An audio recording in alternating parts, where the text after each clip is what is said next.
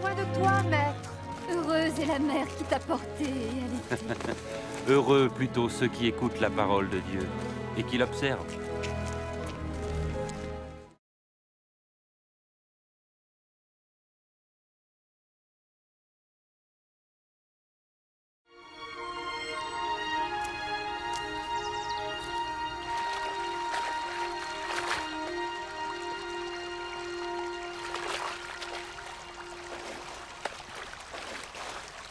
Apprends-nous à prier, comme Jean l'a appris à ses disciples. Quand vous priez, dites « Notre Père qui es aux cieux, que ton nom soit sanctifié, que ton règne vienne, que ta volonté soit faite sur la terre comme au ciel. Donne-nous chaque jour notre pain quotidien. Pardonne-nous nos offenses, comme nous pardonnons aussi à ceux qui nous ont offensés.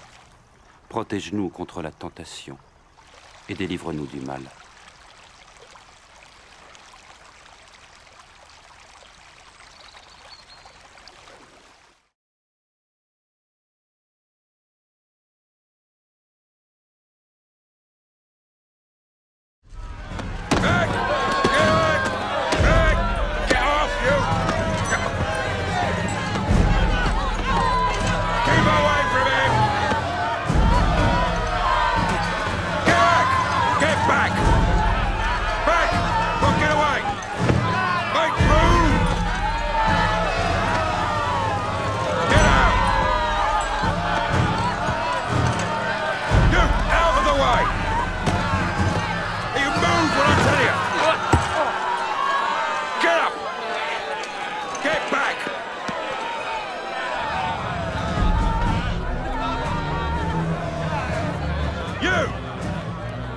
What's your name? Simon of Cyrene, sir. Step over here. Cut the ropes!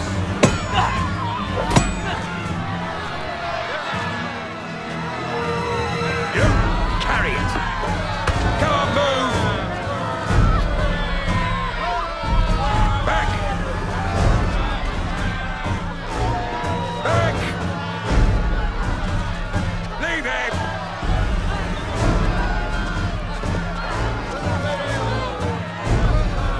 Move on!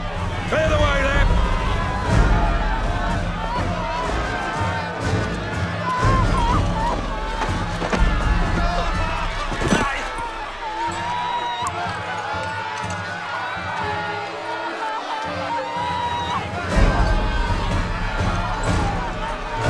Back! Get back!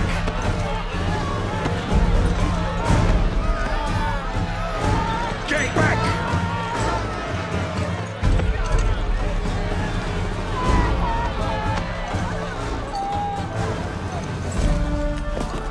We weep for you, Lord, we weep. Drink this, drink. Yes, drink, Lord. Women of Jerusalem, don't weep for me, but weep for yourselves and for your children. For if such things as these take place when the wood is green, what will happen when it is dry? Oh, God, help you. We will pray for you.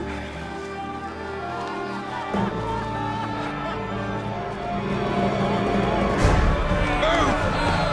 Down here! Come! Quicker! Quicker! Down, you! Go! Keep up! Quicker! Come on! Now, move! Move! Now, you! Go ahead! Go on now!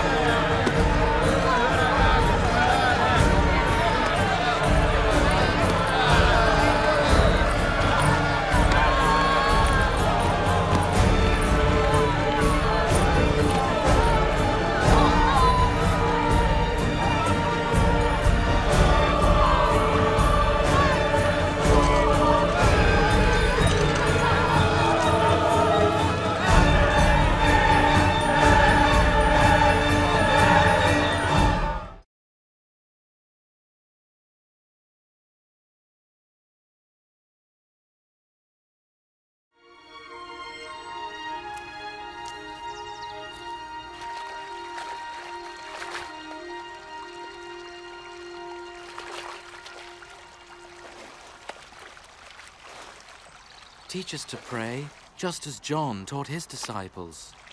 When you pray, say, Our Father in heaven, holy be your name. Your kingdom come. Your will be done on earth as it is in heaven. Give us day by day our daily bread. And forgive us our sins, for we also forgive those who sin against us. And lead us not into temptation, but deliver us from evil.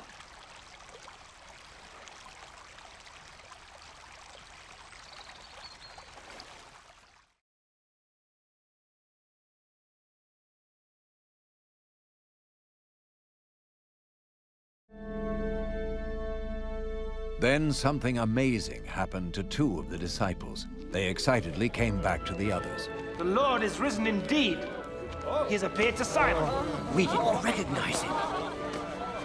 Not on the road. But when he broke bread, then we knew him. At Emmaus? How strange he should go there.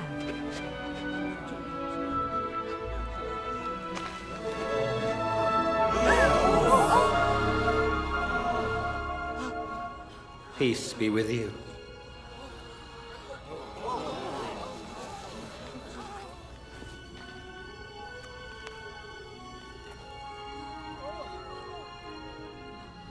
Why are you troubled? Why are these doubts coming up in your minds? Look at my hands and my feet, and see that it is I myself. Feel me and you will know. For a spirit has not flesh and bones, as you see I have. These are the very things I spoke to you about while I was still with you. That everything written about me in the law of Moses and the writings of the prophets and the Psalms had to come true. This is what is written. The Messiah must suffer and rise from the dead on the third day.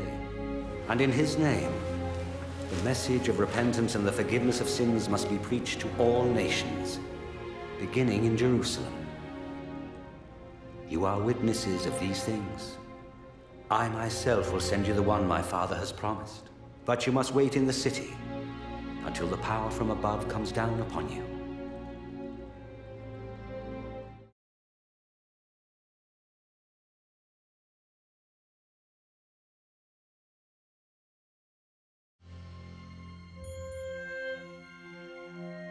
In the Holy Scriptures, God declared the Messiah would come to be the Savior of the world. The life of Jesus gives evidence that he is indeed the one the prophets spoke about. Isaiah prophesied that the virgin will conceive a child and will give birth to a son. Centuries later, the birth of Jesus was the fulfillment of that prophecy. The Holy Scriptures declared that the Holy One to be born would be called the Son of God. This means that Jesus was to be called the Son of God in a spiritual sense.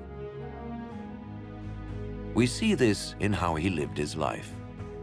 He healed people from disease, forgave their sins, turned them back to God, and promised them a place in God's eternal kingdom. He offered himself as a sacrifice for sin in their place, and then rose again, conquering death. Jesus said, "No one can take my life from me. I lay it down of my own accord." The life of Jesus not only fulfilled the writings of the prophets, but also confirmed the truth of God's holy word. The prophets declared, "The word of the Lord is flawless. Your word, O Lord, is eternal." Jesus himself said, "Heaven and earth will pass away, but my words will never pass away."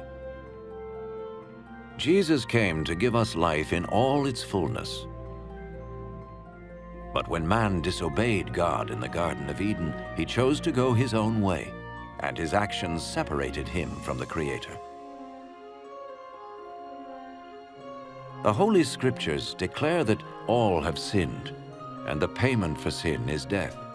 This means a spiritual death, eternal separation from God. But just as God provided a ram to die in place of Abraham's son, so he sent Jesus the Messiah to die in our place.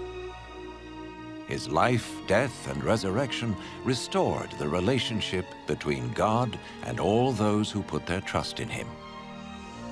Now, those who follow Jesus not only have their sins forgiven, but are saved from God's eternal judgment. They are assured of paradise and will live with him forever. It is this life and freedom from the guilt and power of sin that Jesus offers each person today. This does not mean following a religion, but choosing to have faith in Jesus, who says, "I stand at the door and knock. If anyone hears my voice and opens the door, I will come into him." This means turning to God and trusting Jesus to come into our lives, to forgive our sins, and to make us what he wants us to be. It is not enough to intellectually agree with his claims, nor to have an emotional experience. We receive him by grace through faith, as an act of the will. When people are ready to become followers of Jesus the Messiah, they may speak to him in a simple prayer. Perhaps you are ready now to open your life to God. If so, you may join in the following prayer to him, silently, in your heart. Lord Jesus, I need you. Thank you for dying on the cross for my sins.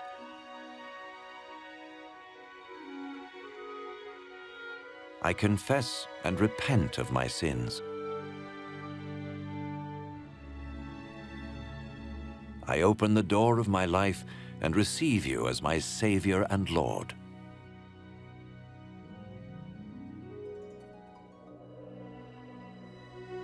Thank you for forgiving my sins and giving me eternal life.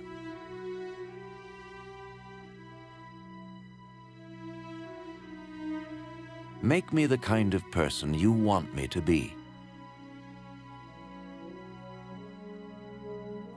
as I become one of your followers. Amen.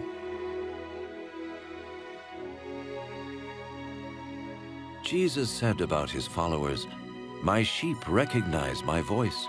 I know them, and they follow me." In order to experience the abundant life which Jesus promised, his followers talk to God each day in prayer and read or listen to his word. They tell others about him and meet regularly with those who love and follow him. Remember his wonderful promise. All power is given to me in heaven and in earth. Lo, I am with you always, even to the end of the world.